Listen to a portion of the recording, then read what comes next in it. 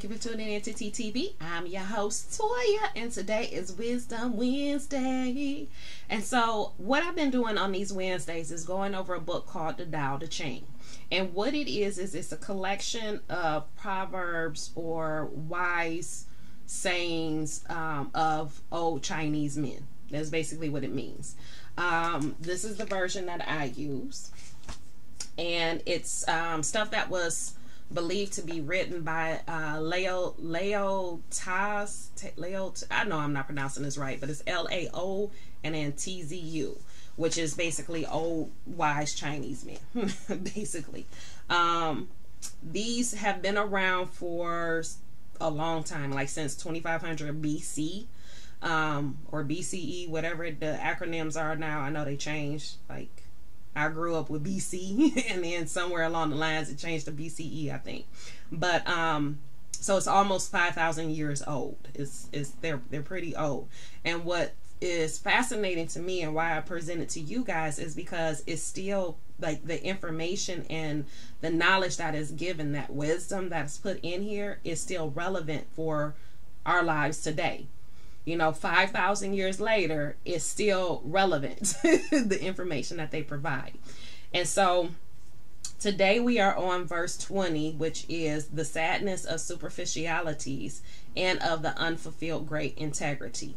Now, again, these are proverbs for wisdom. So it's not like going through the Bible or the Quran or any other religious text. This is just information that was provided, like, to make people wiser and to open their eyes to the things in their lives, you know, and how we separate ourselves from the great integrity, which is whatever you call it. Okay, so it can be God, Source, Yahweh, Jehovah, Allah, whatever name you give that. That is what the great integrity is. Okay, and that's what they mean by the great integrity.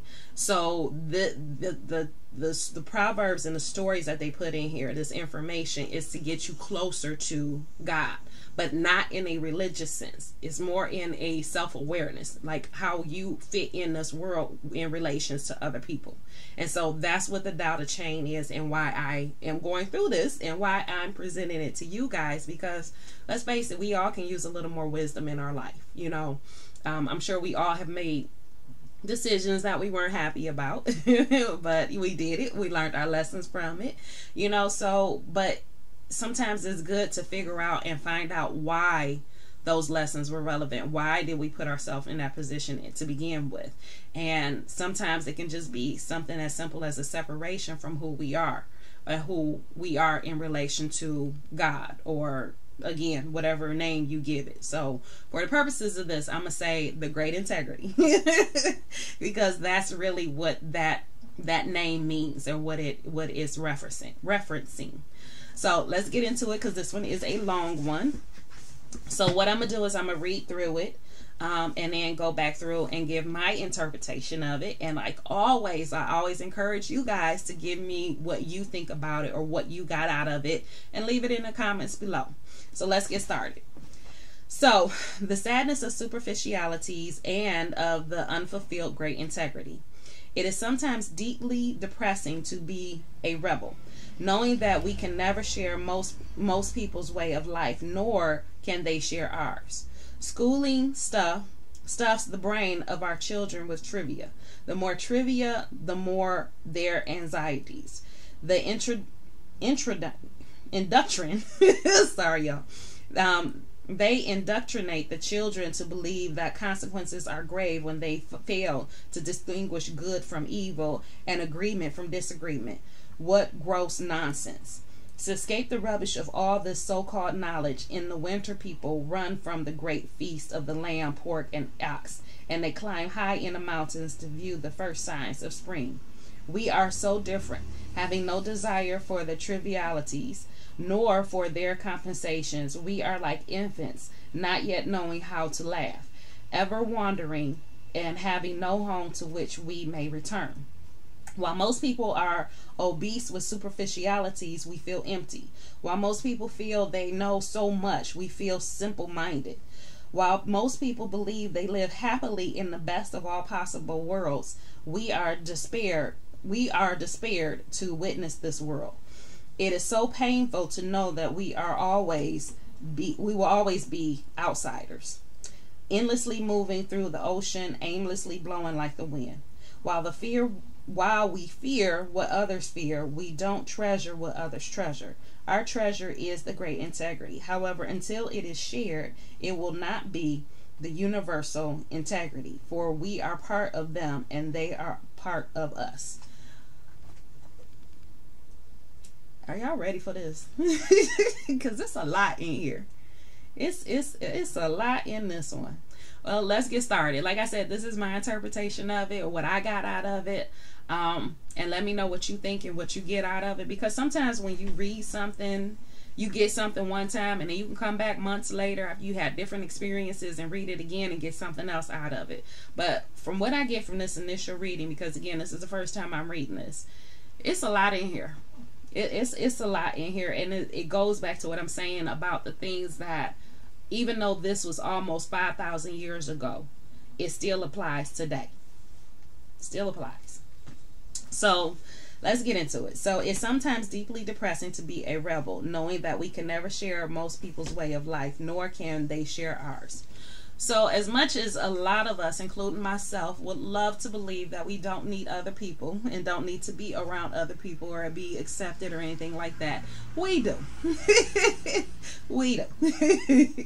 It's just something innate in us, and it might go back to the whole survival thing, because in order to survive, you know, your chances were better when you were with a group than it was when you were just by yourself. So we need other people. So to be able to live like other people, or for people to understand your way of life, or for you to understand theirs and actually have some kind of communion with it, you know, give and take, it's important to us.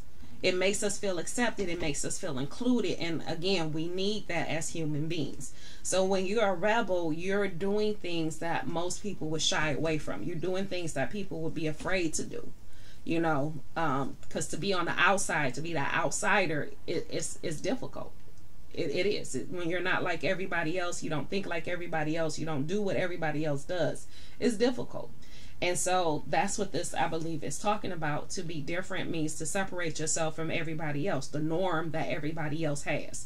So you can't participate in their norm, they can't participate in yours.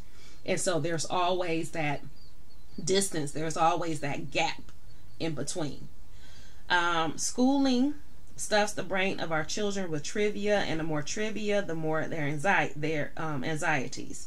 They indoctrinate the children to believe that consequences are grave when they fail to distinguish good from evil and agreement from disagreement. What gross nonsense. So if you think about it, just think about your own self. When you were in school, you learned a whole lot of stuff, okay? Now, I will say some of the stuff that we learned as children did help. Because I'm 45. I'll be 46 years old this year. So a lot of stuff that we learned as kids growing up, yes, there were some benefits to it.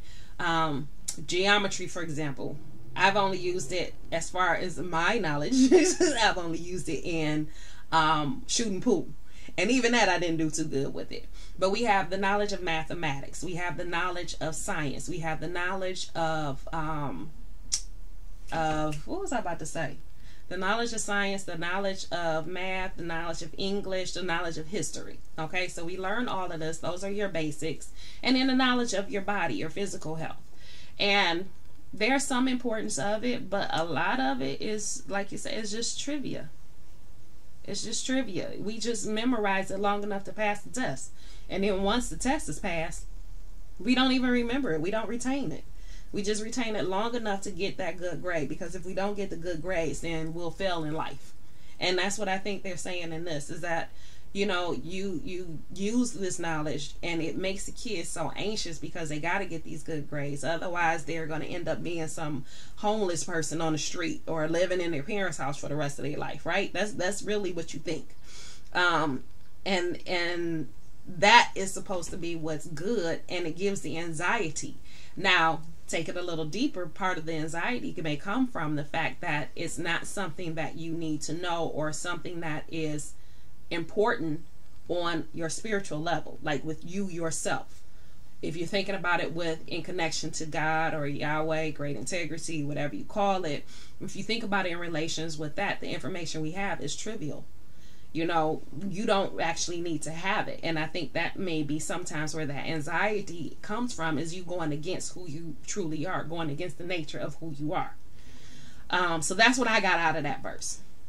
To escape the rubbish of all this so-called knowledge, in the winter people run to the great feast of lamb, pork, and ox, and they climb the high mountains to view the first signs of spring. So, this one kind of stumps me, I ain't gonna lie. But this one, to escape the rubbish of all this so-called knowledge.